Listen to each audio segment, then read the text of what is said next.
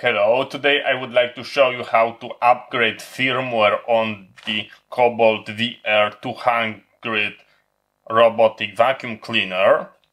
For that process we need a USB drive and a USB OTG cable.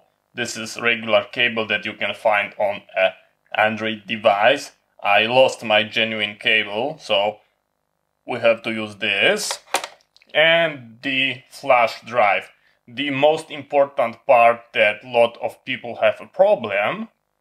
If you've got a large drive in capacity, it's going to have a exFAT file system.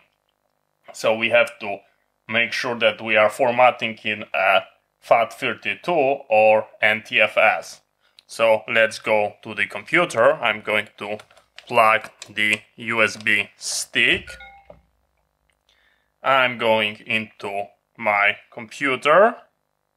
This is my drive, and the formatting will remove everything from the drive, so you have to make sure that you make a copy, and in the file system you would like to select a FAT32, and we are going to start the process. After finishing format, we are closing the menu, we are opening our drive, and it's totally empty. We are finding our file. This is the file that I just downloaded from the website, and I'm going to link a copy in the description, but make sure that you download the newest one. Mine at that point in time is 2.1.7. We are going to extract it using a WinRAR.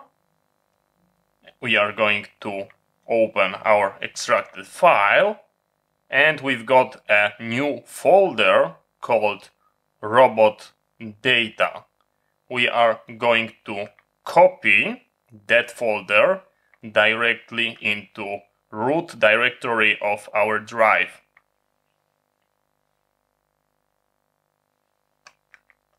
So the idea is that after you are opening your drive, this is in your root directory, the robot data.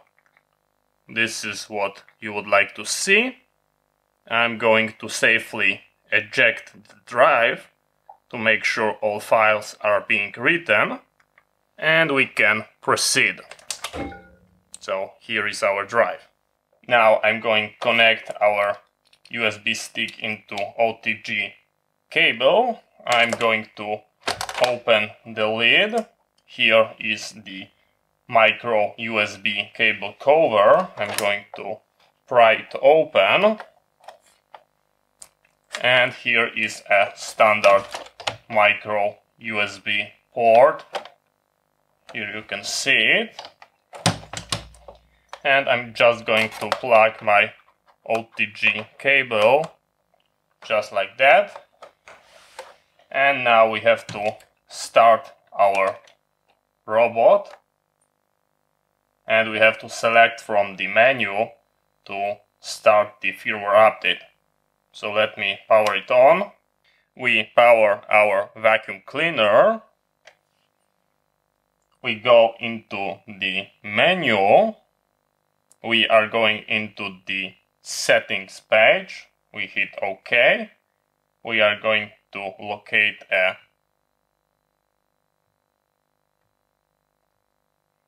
software update. We hit OK, and it should load our new firmware. We've got our software update detected. We confirm it.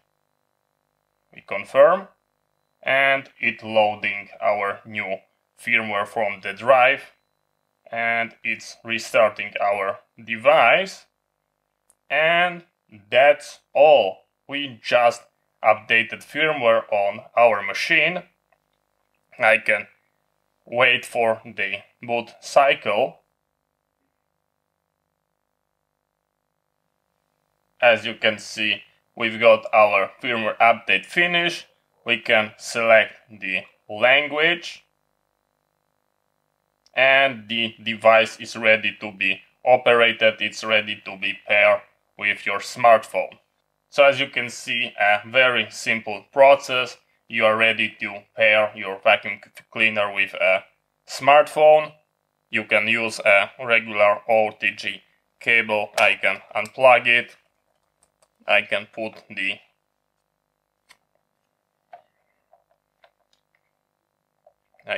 the cover and lock everything back, and it's finished. So thank you very much for watching. I hope you find it interesting. See you next time, and bye bye.